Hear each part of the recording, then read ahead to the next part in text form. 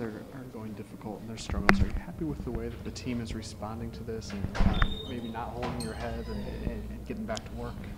I mean, yeah, it's been very difficult times. The way we come out to play, but I feel like we play hard, just one or two plays that stop us from winning the game each and every week. And we got to minus those mistakes, become that team that we need to be. For you, making some big plays in the second half, is it kind of a weight off your shoulder and being able to make those plays? I mean, yeah, I've been waiting to make big plays for a little minute now. I mean, it's a new QB change, and it's a hard situation with James, but he's coming into his own and becoming a great quarterback. Do people kind of not understand how difficult that can be, working with a new quarterback and just especially a young quarterback and just some of the little things that have to be different? I mean, yeah, it's very difficult. Having Francois, I worked with him all summer, or 2 years straight, well, all my life really. Then having a new quarterback, James, he's a good dude, great guy. And it's difficult coming from high school, straight out of high school, becoming a starting quarterback in college. But I think he's coming along very good.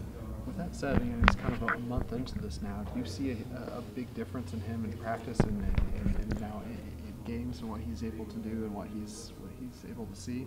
Yeah, the way he carries himself, you could tell he's getting more confidence. And every day of practice, he's becoming more vocal leader, and starting to take more charge of the offense. 2 weeks in a row, he's looked really sharp in the fourth quarter.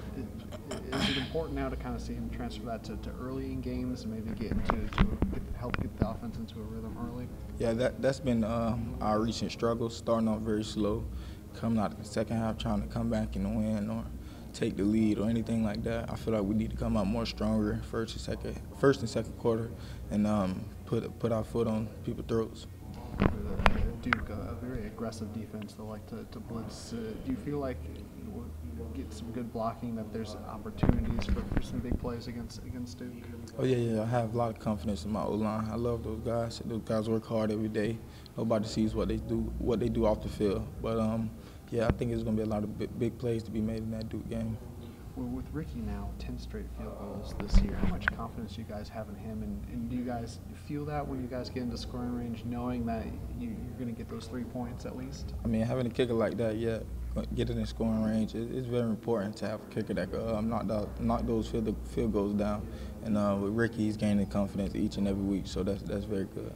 You mentioned DeAndre and kind of playing with him his whole life. How tough was that on you, seeing him go down and how close you are to him? It was very tough. When he went down, I thought he was going to get right back up like he always do.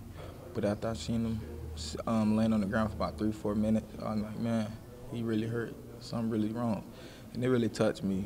It hurt me. How have you seen him respond to this? Are you kind of happy with how engaged he's been with the team and being around and how he's handling everything? I mean, he responded pretty well. I mean, it's tough to respond to something like that, but he's handling it all right. And he's taking charge and helping Jay Black. He been on the sidelines, encouraging Jay Black and what to do, what not to do, and stuff like that.